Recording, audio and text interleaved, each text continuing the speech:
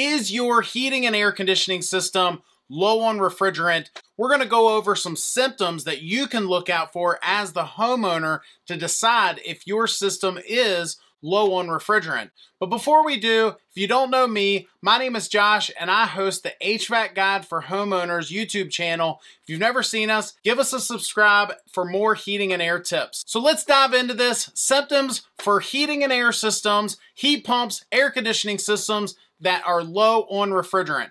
First, systems that are taking a long time to reach temperature. So what we would call long run times. Systems that are taking a longer length of time to reach temperature set point. One way to look at that is if your system's low on refrigerant, it's struggling to have the same amount of capacity that it's rated for, and so it's got a longer run time to reach that temperature that you have it set for. Number two, high utility bills. So if you've got a system that is running longer than it should, you've got a system that is drawing more energy, and you got a higher electric bill because of it, a lot of times that might be a sign you have low refrigerant in that air conditioning system. Number three, a low delta T or a low temperature difference from where the temperature goes in your return grill to where it comes out of the supply. Most systems, I want to see at least an 18-degree difference. If it's any lower than 18 degrees, you might be low on refrigerant. And you can simply take a thermometer, a meat thermometer out of your kitchen drawer, just some sort of thermometer that's going to measure that air temperature, measure the temperature that it's going in your return grill, and then measure where it's coming out of the supply. Now, one thing to keep in mind is there are other factors that could change that delta T temperature. One being if the ductwork is compromised or not insulated well, that could also affect your delta T measurement. But you should be able to at least get that 18-degree delta T measurement. Another thing to mention, little disclaimer, is those infrared thermometers that have the little laser you shoot up there, don't use those. Those are not giving you an accurate measurement of what that air temperature is, and it's actually giving you the temperature of that surface that you're shooting that laser to. So it's not a good accurate representation of the temperature of the air. I've seen homeowners and other professionals use those laser thermometers, and they're not a good tool to use for that particular purpose. Hey guys, Josh here. I wanted to take a quick moment from the video to thank our sponsor for this video. One of the questions I'm asked more than any other is what brand do we sell at Griffin Air and why do we sell it? When I started Griffin Air, we installed all the major brands and tried them all out before deciding to hang our hat on one particular brand. And that brand, of course, is Daikin. It was important to me to do business with a brand that supports American jobs. My dad actually works in an American Daikin factory. Second, choose a brand that would stand behind their products with the best warranties in the industry.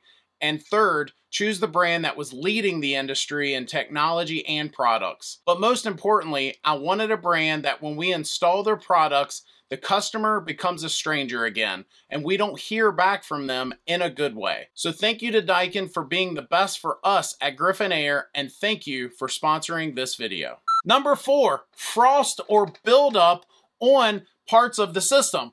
One of those parts being the copper line sets that you see go from the outdoor to the indoor unit. If you see any frost or ice buildup there, another place you could look is at the indoor unit. If you see any sort of ice buildup, some systems, if the evaporator coil is starting to ice up or the metering device is starting to ice up, you'll even see ice starting to even build on the front of the indoor unit itself. So that air handler cover will even start to get a little bit of condensation, maybe even a little bit of ice forming there. So if you see any ice or frost buildup anywhere on that system, chances are you may have low refrigerant. And that plays right into our next one, which is low airflow coming out of your supply ducts. Why would that be a sign? If your evaporator coil has frozen and frosted enough to where now it is impeding airflow from going through that system, we've seen evaporator coils that look like a big iceberg because they've ran so long with low refrigerant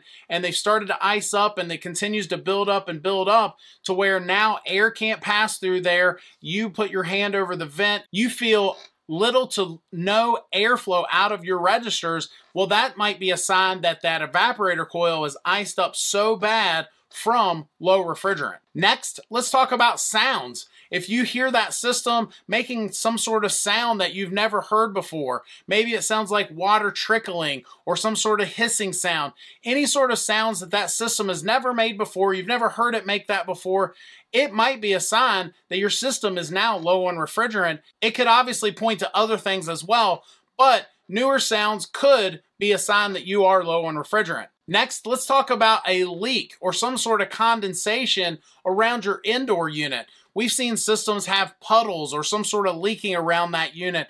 Low refrigerant could be the cause. Sometimes we'll even see systems that are in the vertical position, and what's happening is if that system is low on refrigerant, the condensation on the evaporator coil, instead of draining down that coil to the drain pan, it'll actually drip past the drain pan.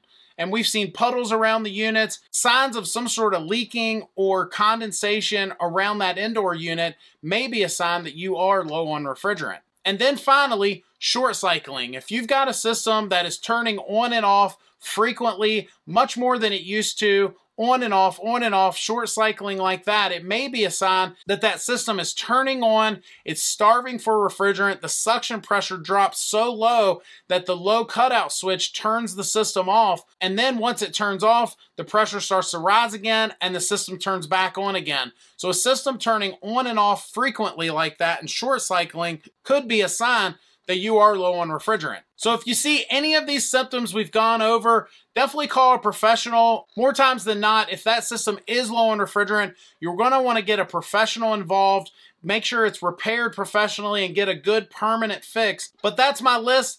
Have I missed any? Have you had symptoms before that pointed towards low refrigerant? Maybe we didn't cover in this video. Please comment down below. I'd love to hear about that. Thanks for watching. Hit that subscribe button. We'll see you next time.